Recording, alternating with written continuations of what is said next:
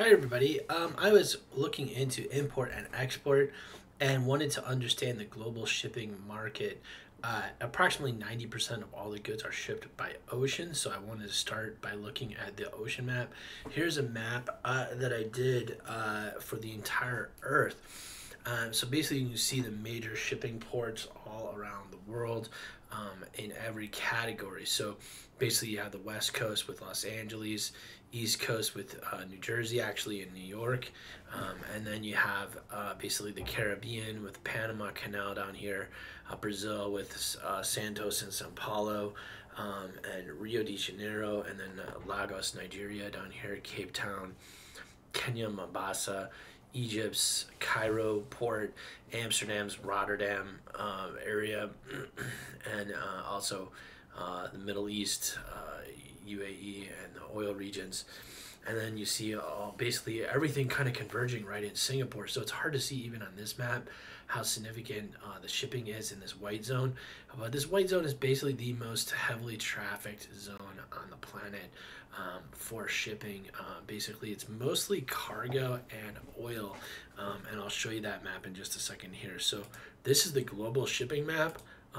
And basically, as I zoom in here, so you can basically see, I want to try to avoid going into touching any one of these ships, but the red ships, those are the oil ships, and then the green are the cargo, and the pink are in general fishing, and then the purple are kind of like pleasure crafts. And then all these ports are the inland ports, the gold ports. You also see white ports as well as when we zoom in here. So I'm going to zoom in here, and you're going to start to see how many ships there are in some of these regions. There's just a huge number of boats. And then basically as you go in here, now you can start to see where all this is.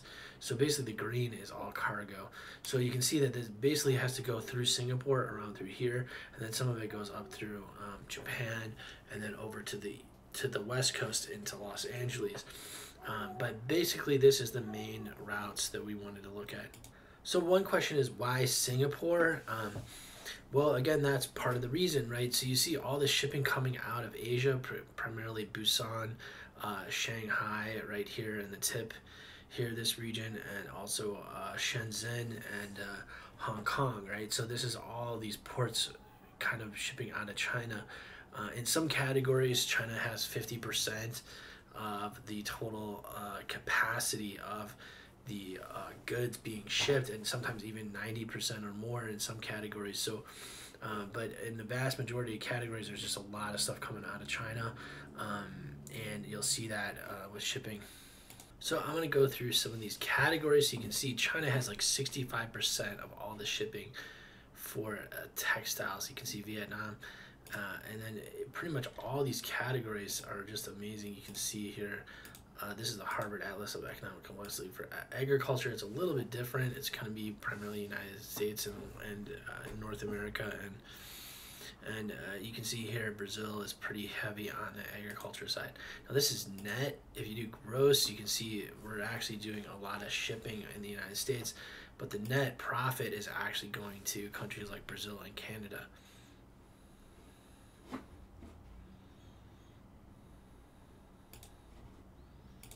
So Singapore is actually doing a lot of services right now.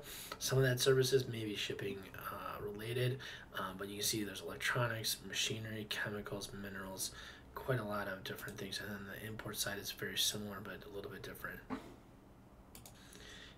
Because so much of this is coming through China, I just wanted to look at China specifically. So it's a lot of electronics, a lot of machinery, and then you can see vehicles being shipped here, chemicals, metals, and then minerals, and then even stone, and then agriculture and textiles being actually quite heavy. So, and actually textiles are kind of really ramping up here, but you can see electronics is actually heading up quite a bit, with machinery being kind of the big leader here on this side of China.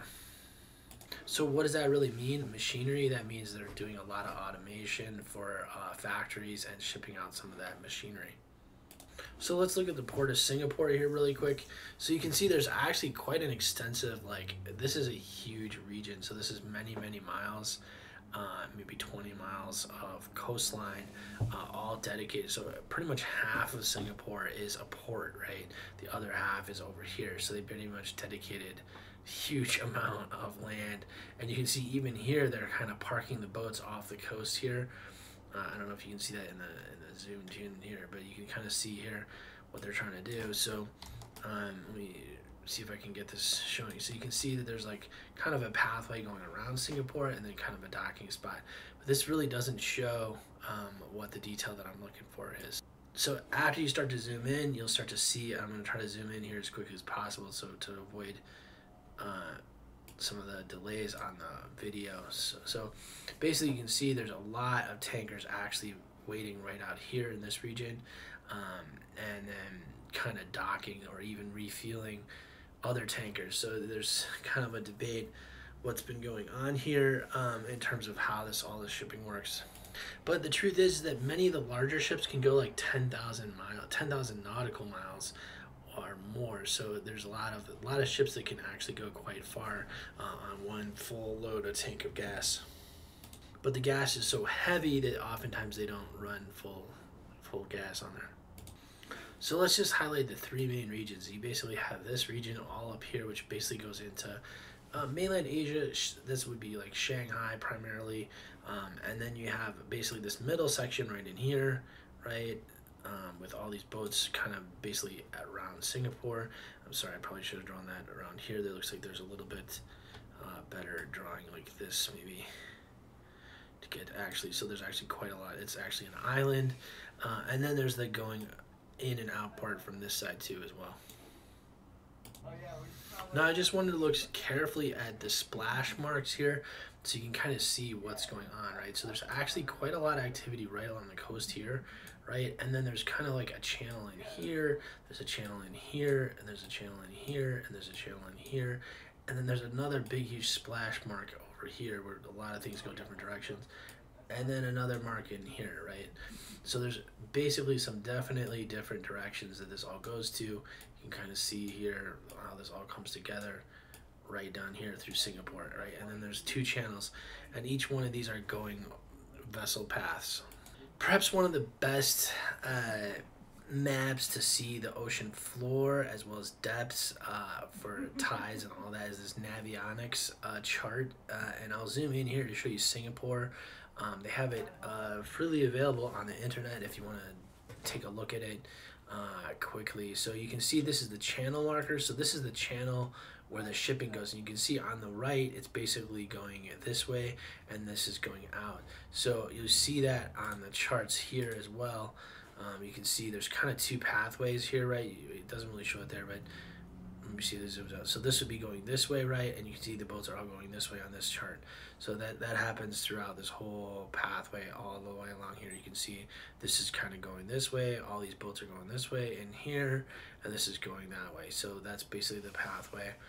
And that's basically because a lot of the ships are actually coming from China with heavy cargo. You know, a lot of the cargo ships are coming on the coastline here, and that's pretty much why the reason that's been that way for that historically. So again, it's a really amazing port of Singapore, and you can see all the beauty of the whole Singapore coastline on Google, the views here. So it's pretty cool to just see the whole coastline, and the whole island is just a huge island with Malaysia in the background there. I'll probably go into more detail and look at some of these inland areas, so basically the specific details of how you dock into the ports here, what that all involves, and what all each one of these regions are.